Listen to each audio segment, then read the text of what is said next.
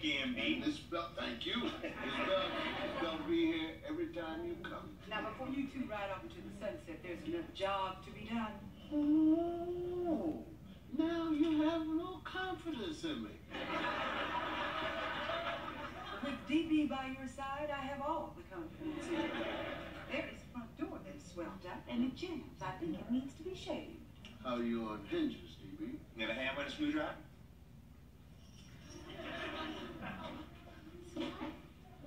Hey, baby, I can't talk right now. I gotta catch the plane. On the left.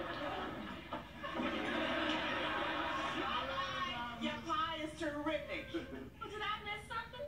No, what's the matter, Vanessa? That's a very decent gentleman you brought home. It's a shame you didn't bring him into our lives sooner. This whole house could have been fixed by now from time. So let me get this straight. You guys are accepting Dabnis? Well, now that you've given us the chance.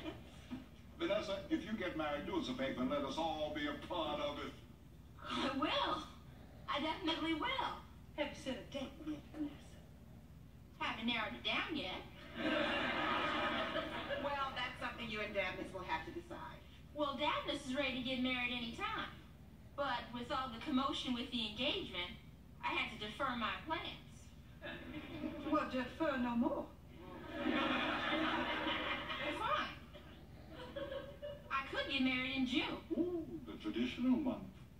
Or May. That's right. Why not move it up? Springtime. Or I may wait until next fall. All fall weddings are so nice. The air is so crisp. Or maybe I'll wait until I graduate. Then we're back to June, from cap and gown to wedding gown. You know, I might want to go to grad school first. There's no rush.